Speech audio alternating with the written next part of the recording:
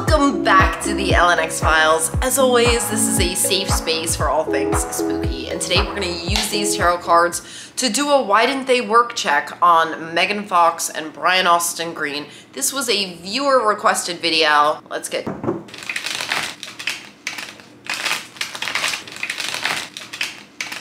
Okay guys, so as always, leave in the comments your requests for future videos. I put them on the list. This was a viewer requested video that I think is just fantastic. I mean, what a great one, because they have such a very interesting love story, Brian Austin Green and Megan Fox.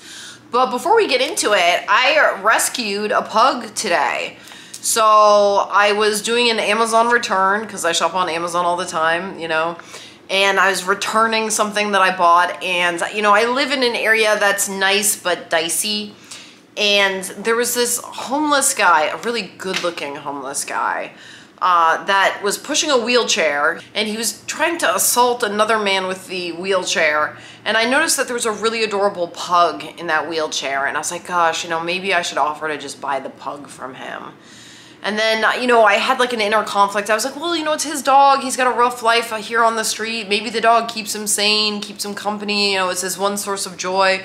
So I asked him, like, I was like, he like ran off pushing his wheelchair, trying to assault people with this dog.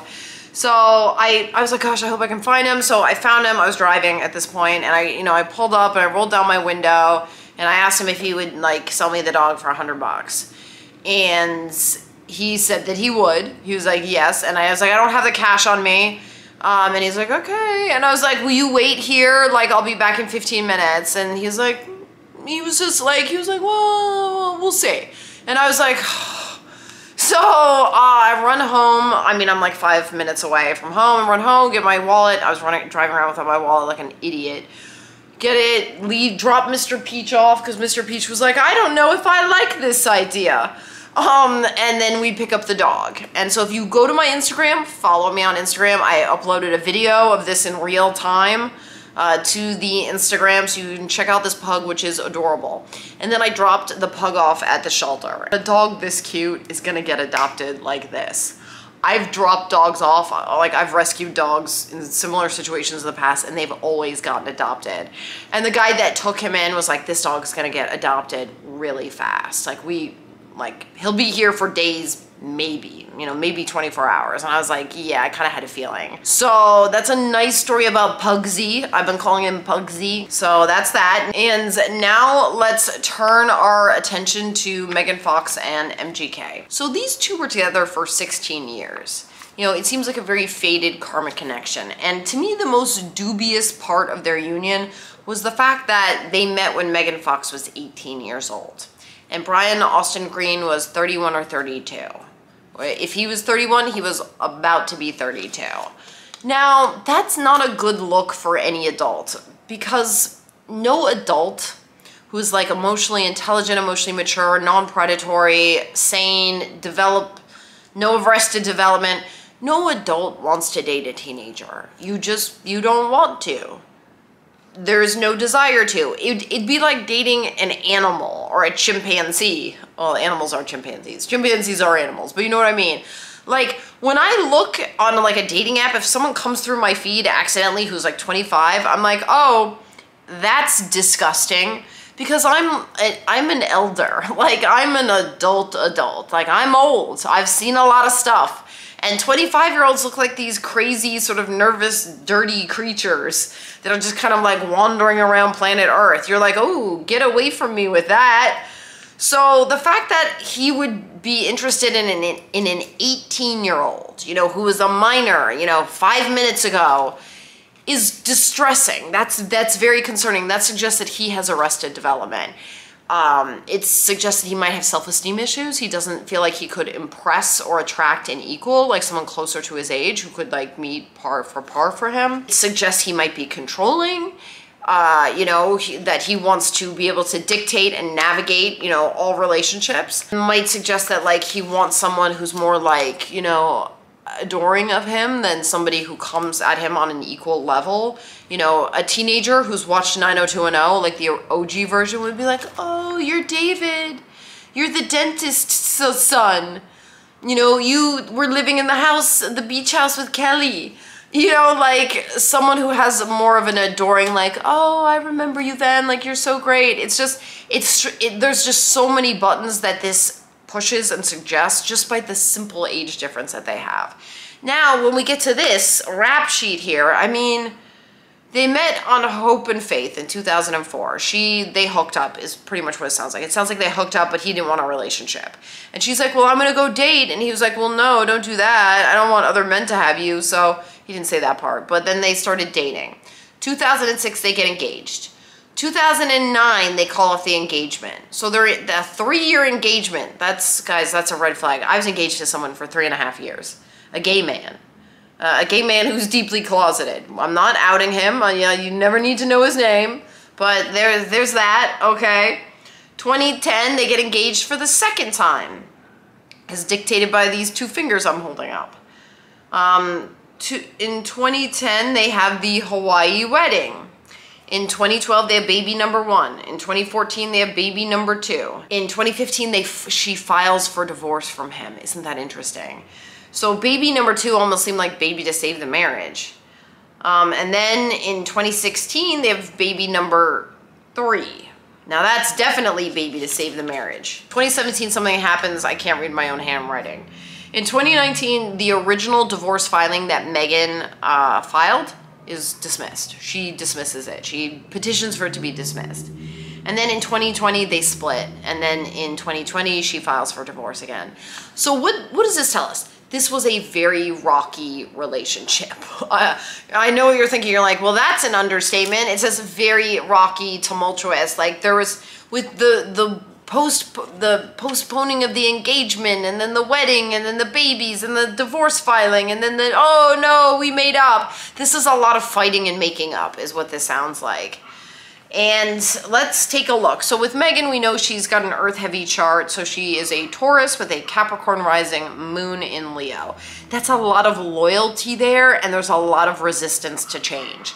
This is someone who would want to stay with a partner for a very long time and work and work and work on the relationship. Just invest everything she has into it. So we saw that with Bag, Brian Austin Green, and we're seeing it again with MGK. Brian Austin Green is a Cancer. So Cancer Taurus is high compatibility. I know a lot of Cancer Taurus couples who've been together for a really long time. Some of them do seem a little codependent. I'll say it. Like, the Cancer can sometimes be very controlling. Yes, the sideways motions of the crab. And Taurus folk can, you know, be very slow and resistant to change. And sometimes, like, Taurus folk can just be very, like, go along to get along. So sometimes they're in a situation where they're putting up with bad behavior or abusive behavior. So Brian Austin Green is a Cancer, Libra rising, moon in Capricorn. This is somebody who's a homebody, who likes to control their partner. I mean, again, the Capricorn moon is also very steadfast and loyal. Their moons are their emotional centers in very steadfast, loyal places. So hence why they lasted as long as they did. You know, this would be a couple that would be very resistant to, you know, throwing in the towel, breaking up the marriage, even if that was the best thing for it. And so if you look at Megan Fox's Instagram, like if you scroll all the way down, I mean, does she still have it up? Who knows? But like back in the day, if you went to her Instagram and scrolled all the way down, you could see when the marriage was just like really just dead on arrival, because she just wouldn't post about him, or the posts they did were just paid posts by advertisers. Like it just seems so joyless. Like they'd stand next to each other and be like, oh, buy this fizzy drink. And just like not even want to like stand next to each other is how it looked to me. So let's take a look at these cards. Okay, so Megan, Brian, helping or hurting the situation. And what was the bottom line about why they didn't work? Okay, so Megan Fox's external vibe towards Brian towards the end. Oh, okay, I mean, very self-explanatory. So 10 of Wands in reverse. So upright, this is someone, too many pots in the fire. You need to delegate. You're losing your way. You're losing your sight of the end goal. You don't know where you're heading, and you're gonna drop something. When this card comes up in reverse, you are dropping something. Things are falling out of your hands. Everything is destabilized. Like the situation has gone from bad to worse. So this is pretty self-explanatory as to what it means in regards to Bag. Okay, Bag's external vibe towards Megan. Oh, interesting. Okay, so we got the King of Swords upright. So this is usually the truth-telling king. And I'm not saying that with Bag, he wasn't a truth-telling king. But this can also be a king who's very cold. So the classic meaning of this card is the king that tells you the truth.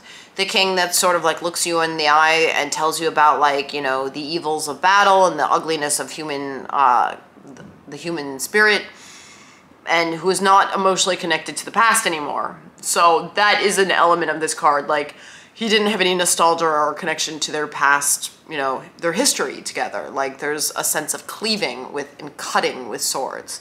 So there's that aspect. So there can be a coldness to this king that's just kind of like, yeah, I'm done with you, whatever. And that's the truth. So this can be a very chilly card, even if it's very truthful.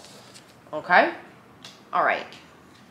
Megan's internal vibe towards Bag. Oh, wow, so self-explanatory. Prince of Swords in reverse.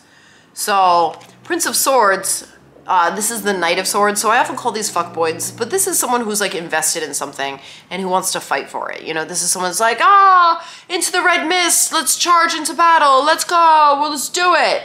In reverse, this is a very low energy card. This is a very low investment card. This is a card of kind of like, whatever, all right, you make the lemonade, I'm gonna go to the store and buy my own lemonade, like, whatever. Like, that's the vibe of this card. You know, it's kind of like, whatever, KK.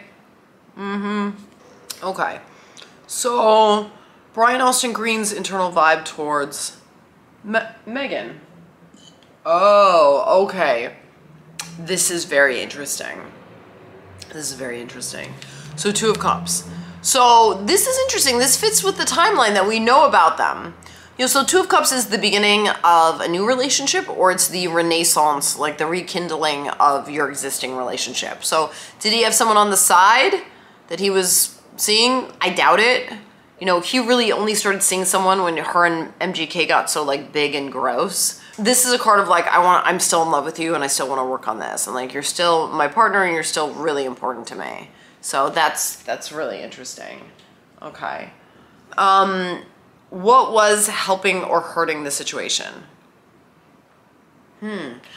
Oh, okay. So we got the Nine of Wands. So I almost view this as a hurting card because they kept trying. So the Nine of Wands was like, let's wait and see. Like, let's, you know, it's of like, okay, we've planted all of our wands. We have this investment. So with this card, there can sometimes be a sense of sunk costs. Like, well, I invested all this money into this coffee shop and we're losing money every day, but I want to stick with it and go down with the ship because I put so much into it.